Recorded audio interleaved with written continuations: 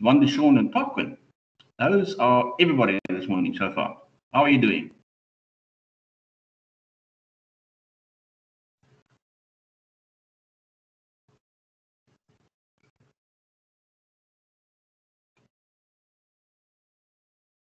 Good, good. Right. I went on to Canvas earlier this morning just to check. Am I correct in saying that none of you that I'm speaking to at the moment, because I know nobody else did, have not done the class test yet?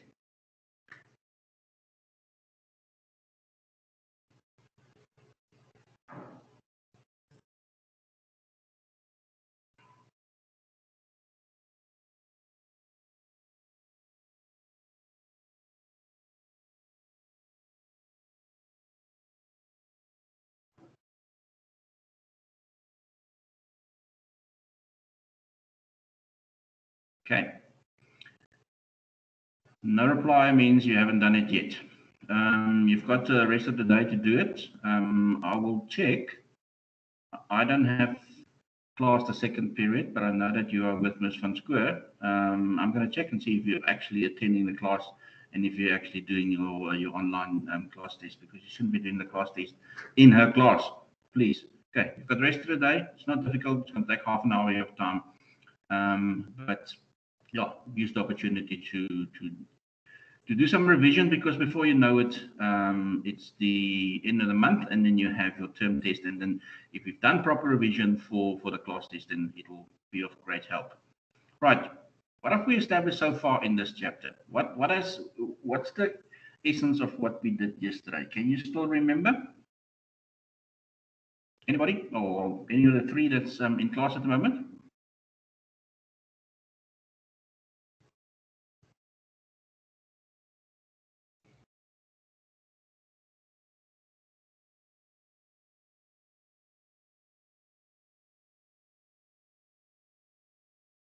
Guys, you haven't had your coffee yet. Rookie mistake. Come, wake up. What have we done yesterday? Where did we end up yesterday? What have we done so far in chapter 8? So in the chat, I don't know if Sir can see the chat, but Lwanda said pre-approach. Okay, sorry. I haven't scrolled all the way down. My apologies, guys. Sorry, I can see the chat now. It wasn't scrolled all the way down to the bottom. My mistake. I've had my coffee, but see, even if I have coffee, I made the mistake. The pre-approach, yes. And what is the pre-approach? What does it refer to? Can anybody help me?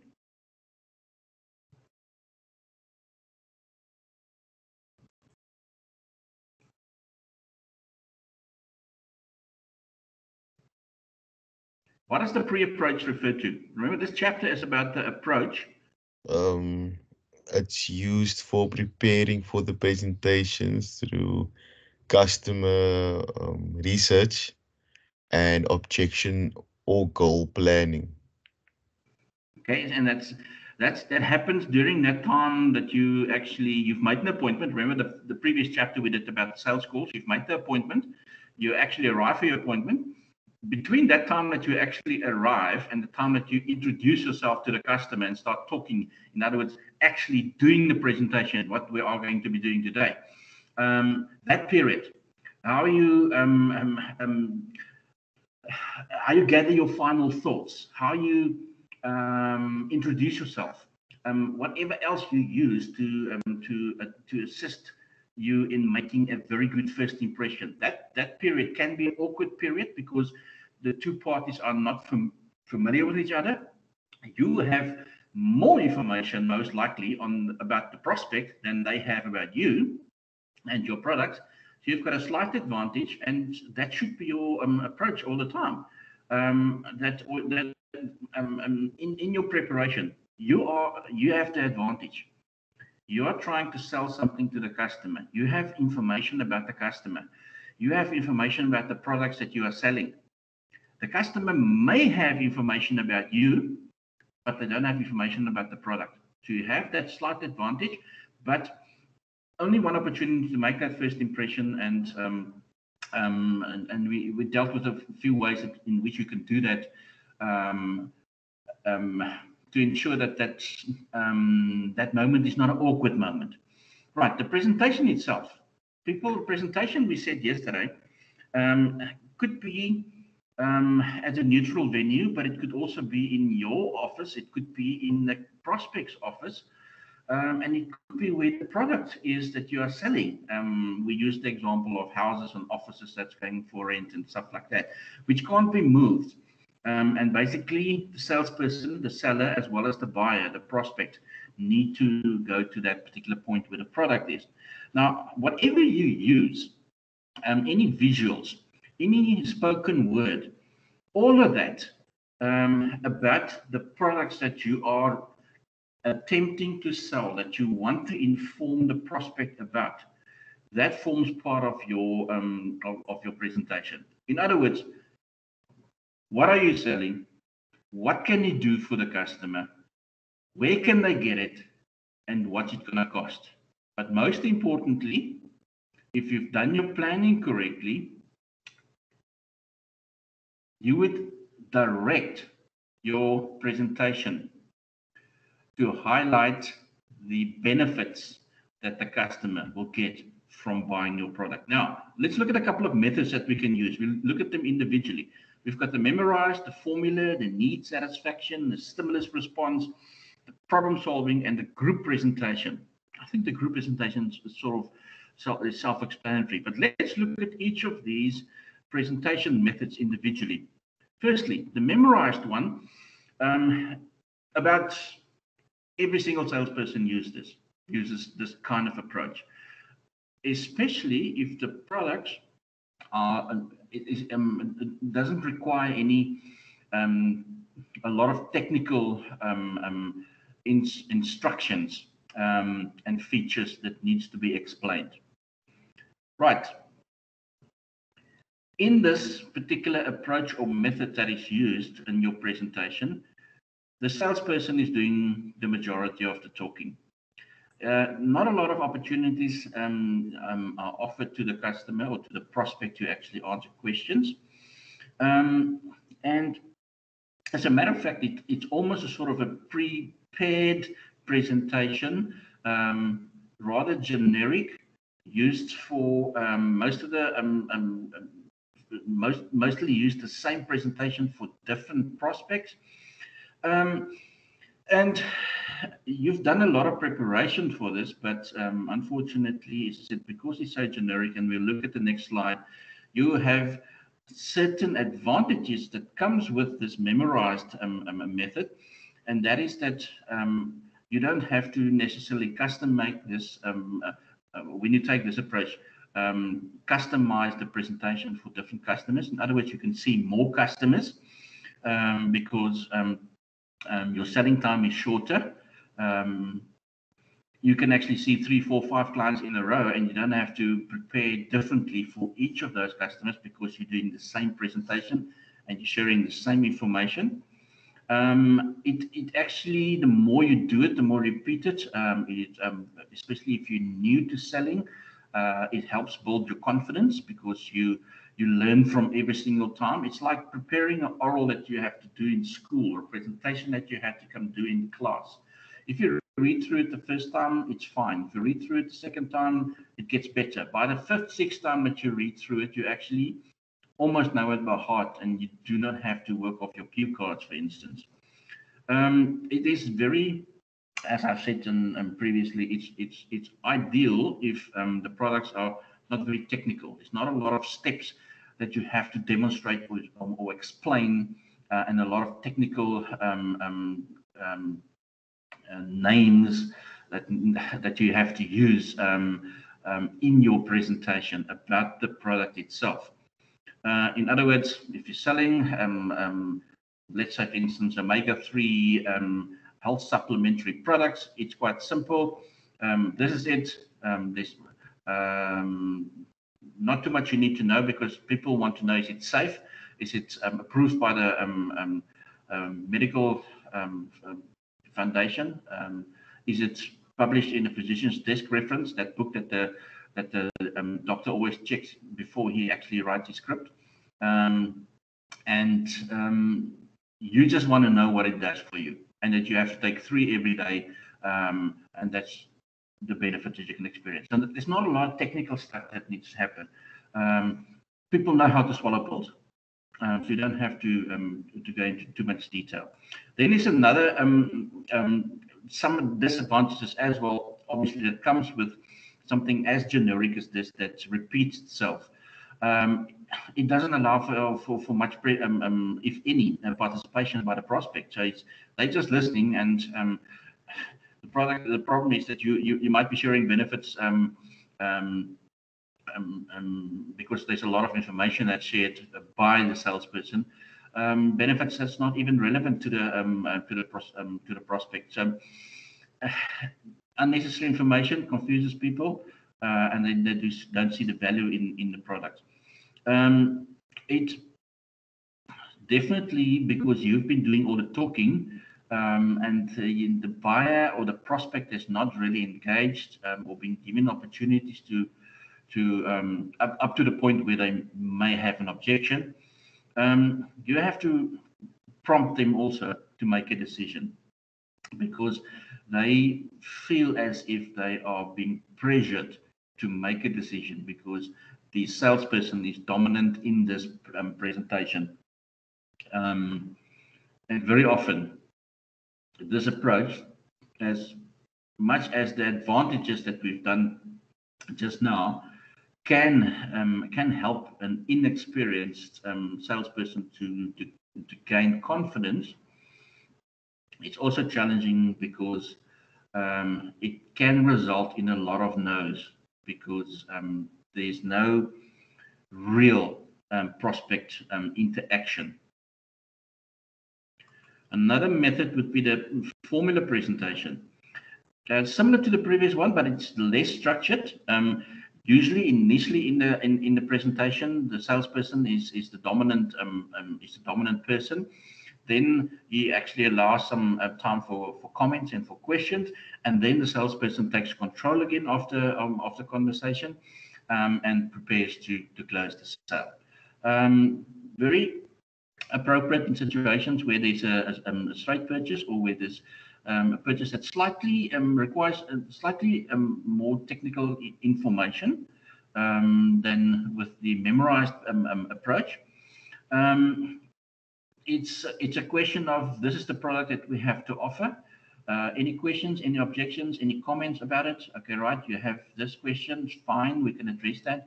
And once it's addressed, it's almost like, all right, the next step is, okay, right, are you going to buy it, and how many are you interested in buying? That's as simple as that. So it's those type of transactions. The advantage is that the information is provided logically, because you are giving opportunity for the prospect to also contribute through comments and questions. So there's better interaction between the seller and the buyer, or between the seller and the prospect, or the salesperson and the prospect. And it definitely helps a great deal to identify more accurately if we're on the right track. In other words, have you made the correct connection between the customer's needs and the product that you are offering? The disadvantage is that it's not too adaptable, and also the customer might raise objections early on in the presentation, before you even got to preparation to close the sale. And if you are not prepared correctly for the possible objections that you can have, or possible questions that you can expect, it can lead to the prospect already very early on in the presentation deciding that this is not for him or for her. Right, let's look at another method. That's the need satisfaction presentation. Obviously, it's the one that we want to follow the most, but especially when you are doing business with, if you are a salesperson who's doing business with big companies, with other businesses. In other words, you're selling maybe photocopiers, or products, or machinery that that people in the industrial industry need, or people who need products that has a very technical nature and are going to be purchased on a more sort of a long-term basis. It's not a product that's like fax machine paper, copy machine papers that you need to replace when it's finished at the end of every month. You definitely, because there's going to be a lot of interaction with between the buyer and or between the salesperson and the prospect or the buyer. Your planning, my apologies, the planning has to be a bit more thorough. You have to be very creative. You have to prepare a couple of different possible outcomes because you're not exactly sure what the customer is going to object to. But it allows you the opportunity to also prepare very specific questions that will lead you to correctly identify what the customer wants and what type of information they require on this product. We have some advantages for this particular method, and that is that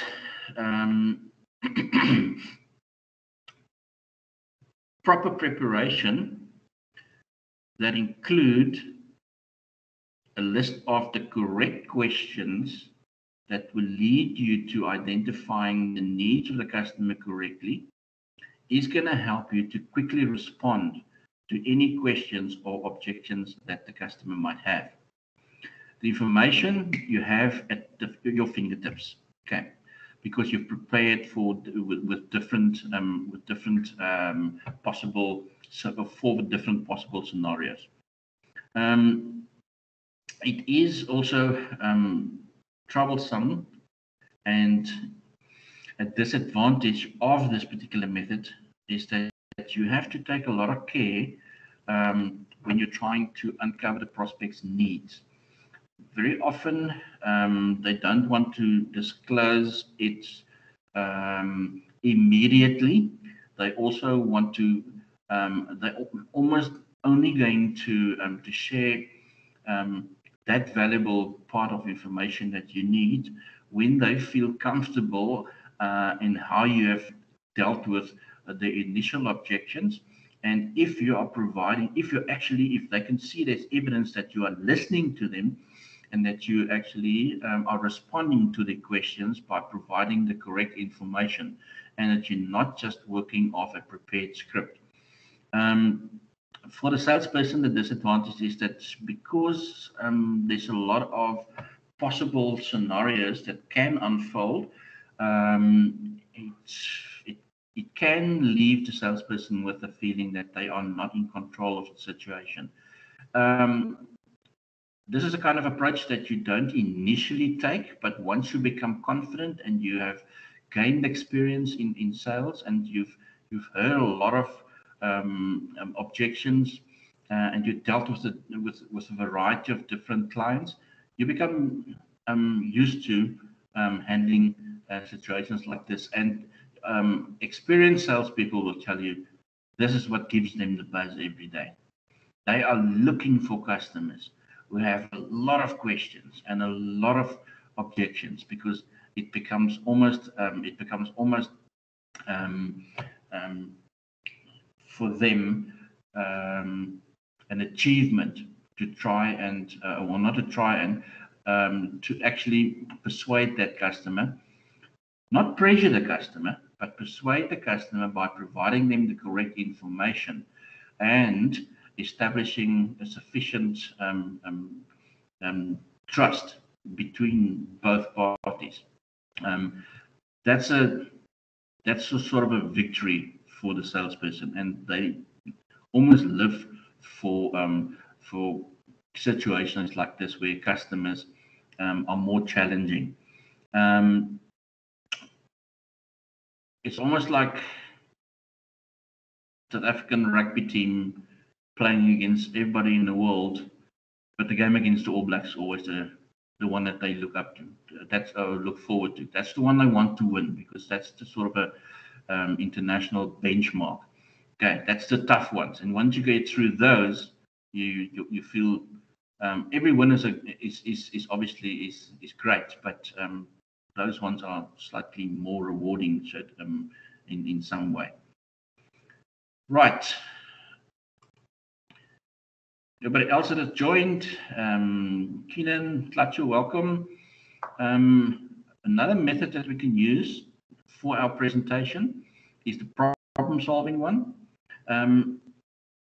You have to, and especially in cases where there's a lot of technical detail that has to be shared by the salesperson with the prospect. It's a product that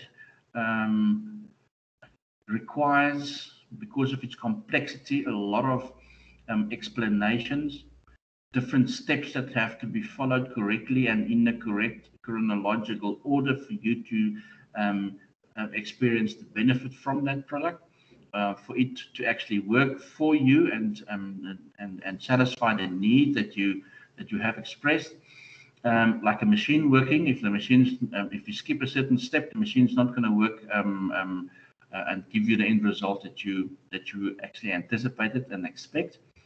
So before you start such a presentation, you have to develop make a very detailed analysis of the customer's needs. This is the type of customers. Remember in previous chapters when we did our territorial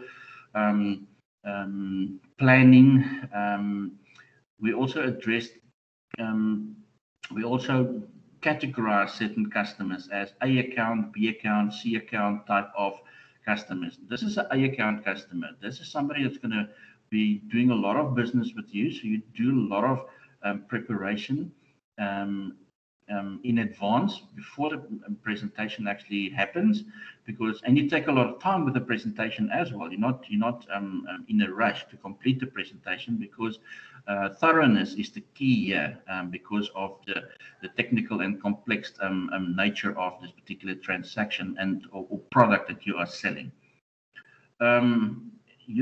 As I said, if you are well prepared, it will obviously be, no, it's not an advantage. You have to be well prepared if you want to be able to solve the problem that the customer has.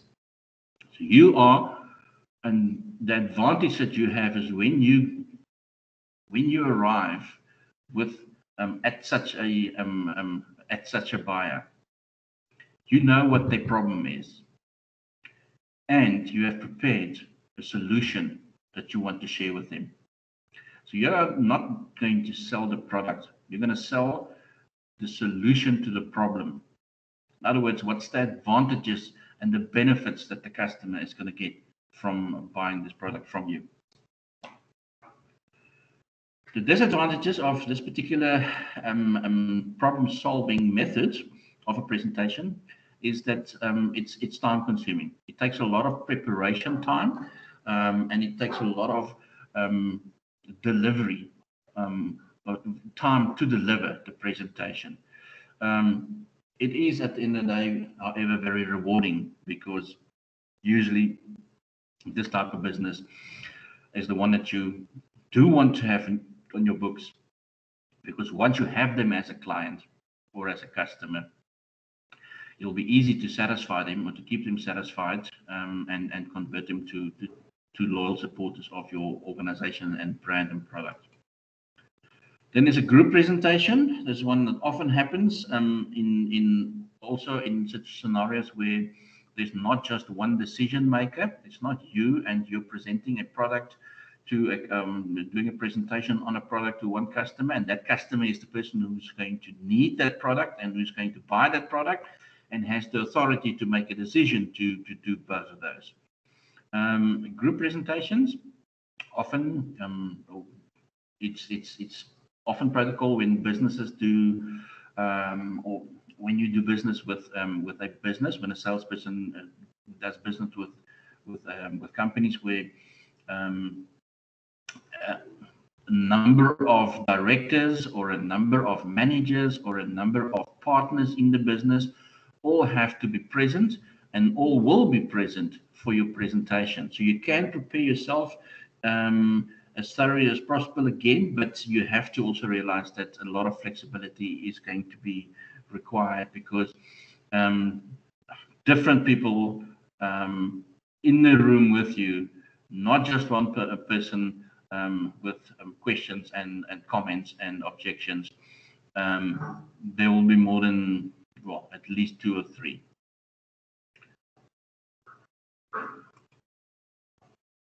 When you do a presentation to a group, make sure of the following: that you do a proper introduction, not just, hi, my name is Sam and I'm representing Nashua copiers and printers. No, that's not. You've got to go a bit further. You've got to ensure that maybe even do a quick summary of the business and when they were established, how long they've been in business. Point number 3, provide an account list. Maybe also include a few names of other customers that you have been dealing with, because that will help with step number 2, and that's establishing a credibility. Because if a group of managers or group of directors are listening to a presentation, they want to know that, you know what, we can actually trust this company. They've got an extensive list of customers who are satisfied. Some of them are competitors in our same industry. So that definitely is a good indication for us that we are going with a credible supplier, and that we also can expect a high quality of product and service. The other preparation that you have to do is that you have to prepare for different behavioral styles. Different people in the room, different characteristics. They have different positions in the company. They're going to come with and they're going to react to the same information that you are sharing with everybody. They're going to react to it differently, and you have to be prepared for that. It is very important after you've completed your presentation, which needs to be very, very thorough, but to the point. You don't wait. It's not a 3-day seminar. It's still just a presentation, but you will have to allow sufficient time in your planning initially, and then also when you do your presentation, for questions by everybody. You need everybody's inputs. There's not one individual that keeps quiet and doesn't contribute. All of them need to give their approval. You don't want 3 people out of 5 to contribute and ask questions and comments and require more information, and 2 people just sit there and nod their heads and keep quiet. And then when the final vote's out, those are the ones who've persuaded the other 3 that it's actually not, because they've kept whatever has been bothering them to themselves. It needs to be it needs to be a complete involvement by everybody. And that's your main objective, that you obviously, because then everybody will be involved and happy that they've had an opportunity to share. Right. We're going to finish with 2 specific methods, the FAB one and then also the cell. The FAB sequence referred to what we have identified previously as well, the features, the advantages, and the benefits.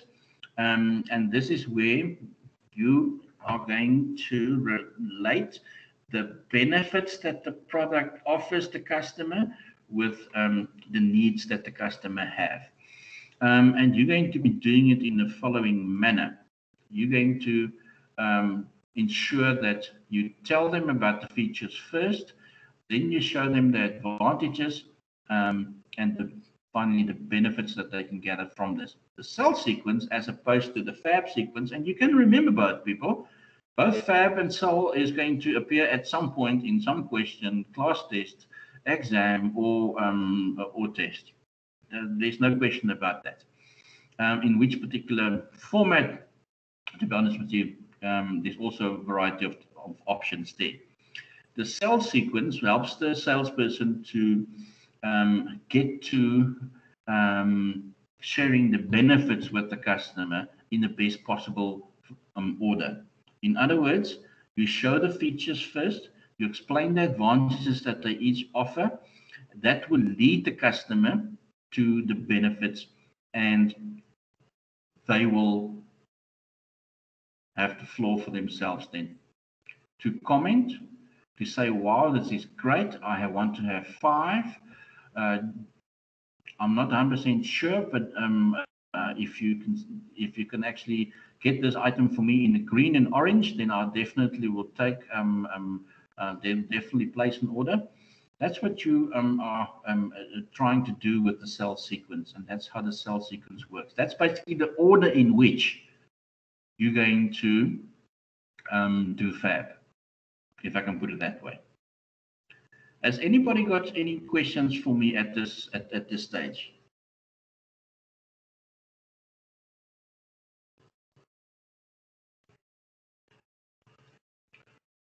Flatsu, anybody?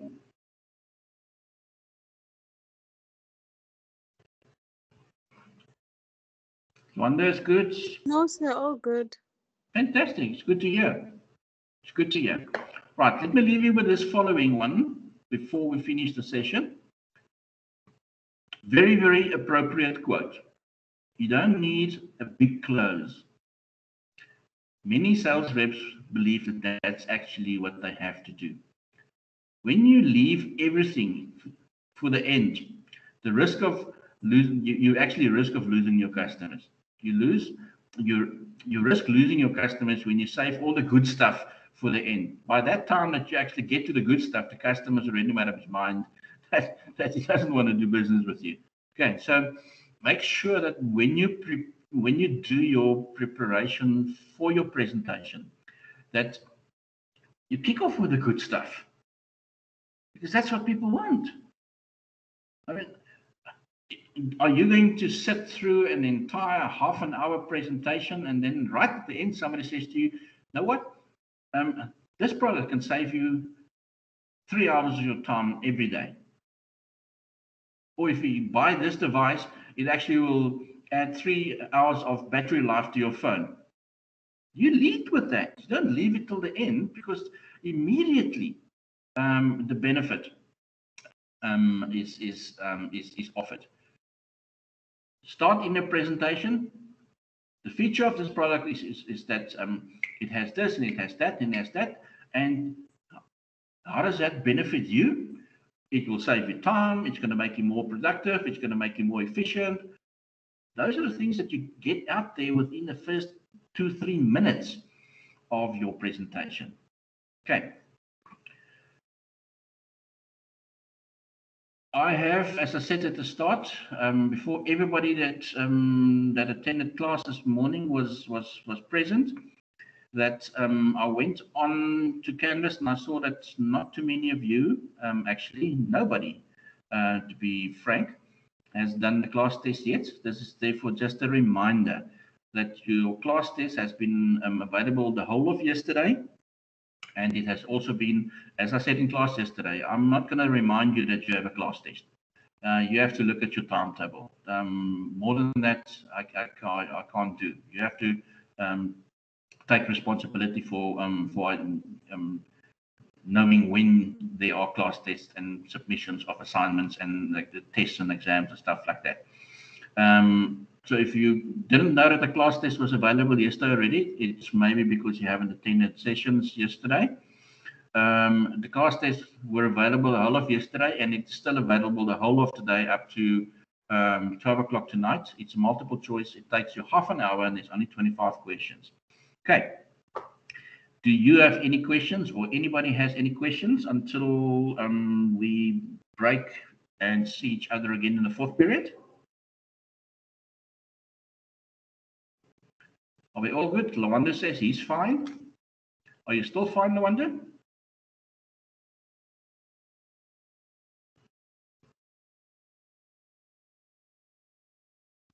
Everybody else? Keenan? Clarkin? Sean? You all good? All good. Thank you very much, Sean. Right. Thanks for this morning session. Thanks for getting up early. You started the day in the right manner. It's only going to get better. Ms. Latcher, we will, and everybody else, I'll chat to you again just after, what's it, 10:20? Wednesday? Yeah, 10:20 is the fourth period. Okay, have a nice morning. Do attend the second period with Ms. Van Schoor. I'm going to check. Class is right next to mine. I'm going to walk there and I'm going to check and see if you guys have signed up and logged on for her session. I don't want you to do the class test during her class. Okay, I'm going to check on that. Keep well. We'll chat again later this morning.